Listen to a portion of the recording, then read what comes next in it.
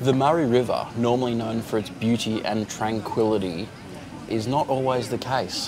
One weekend of the year, it's interrupted by massive V8s and twin turbos rumbling through the hills.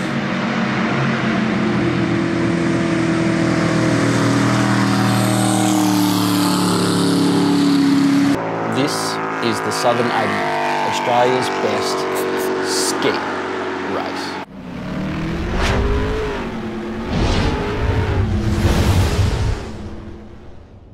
All right, so we're down here at the Southern 80. So this is where we get big block boats with superchargers or turbos and strap skiers behind them and race at over 100 miles an hour.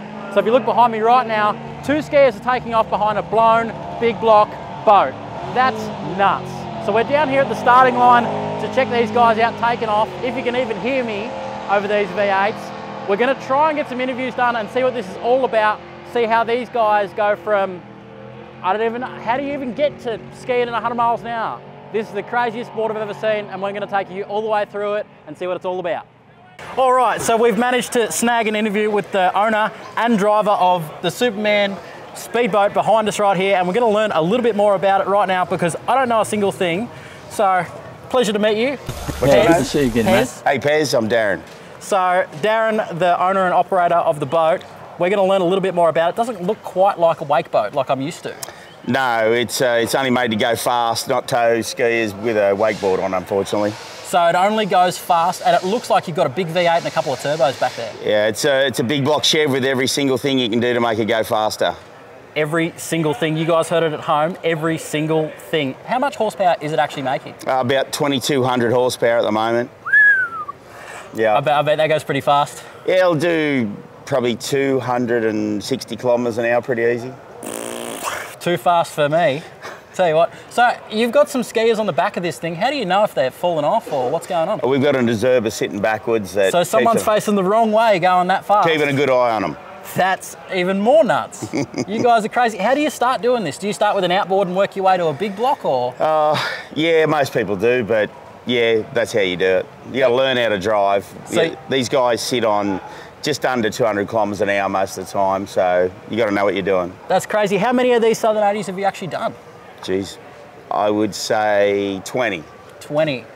Wow, well, hopefully we can actually get some footage of the Superman this weekend, and I wish you all the best. Good luck, guys. Hopefully we see the Superman on top. Hopefully. We're trying to work it out now. Hopefully we're one away, but we're not sure.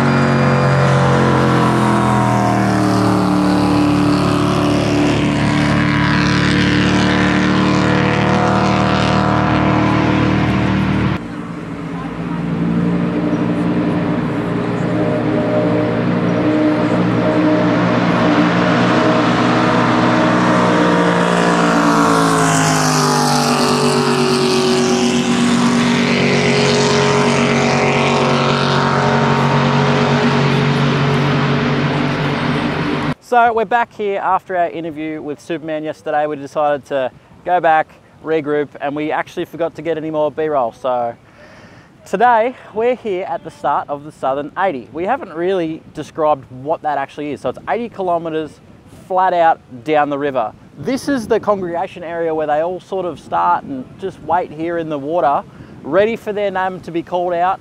Then they'll head up to the start line and kick off. So we'll be sure to get you guys heaps of footage of all of that today. We'll head down to the next spot. We'll get some more footage of these boats flat out and we'll explain more what they're doing along the way. All right, so we've just got word through that they're actually gonna postpone the event for the year. Something out there's happened, not sure what, but they've red flagged it for the day. So we don't have any footage to show you. We had everything organized. We're gonna put a GoPro on a boat. We had like 3 stops down there to get you extra footage. However, if there's no race, we can't film anything. So I just want to have a very special thank you to the Superman team. So Daniel and Darren, they were super helpful. I had a heap of information. You can see in the B-roll here that I've got for you or posted earlier that I've learned so much about these boats over the last day and they're so awesome, and I just want to bring the information home to you guys about how 2200 horsepower in a 1-ton boat with 2 scares out the back is pretty much the most awesome thing you can do on the water. So a very special thank you to them. Tell your mum to subscribe. I know she's been watching, and we'll catch you at a future episode where hopefully you get to see some cool boats on the water.